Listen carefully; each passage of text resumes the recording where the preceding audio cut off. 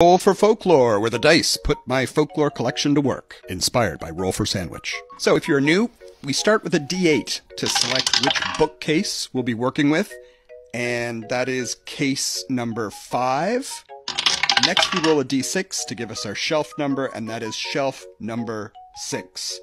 Start over here, shelf 1, 2, 3, 4, and 5 all the way down here, all the way down to the lowest shelf. Shelf number 6, everything from riddles and fairy lore to supernatural stories, folk tales. We're going to go with this one, 100 Strangest Unexplained Mysteries by Matt LeMay from 2003. We go back to our Roll for Folklore dice tower to roll for story theme, rolling a D20.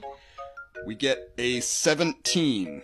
Checking our list of motifs and themes here, 17 is weird history. This book is an entertaining set of short stories on the strange and eerie, perfect source material for a bit of weird history, and there are few things weirder than the infamous Tunguska event of 1908. On the morning of June 30th, something caused a 12 megaton explosion that flattened 80 million trees in the middle of the Siberian wilderness. Around 7 o'clock in the morning, indigenous people and Russian settlers saw a bluish light nearly as bright as the sun moving across the sky.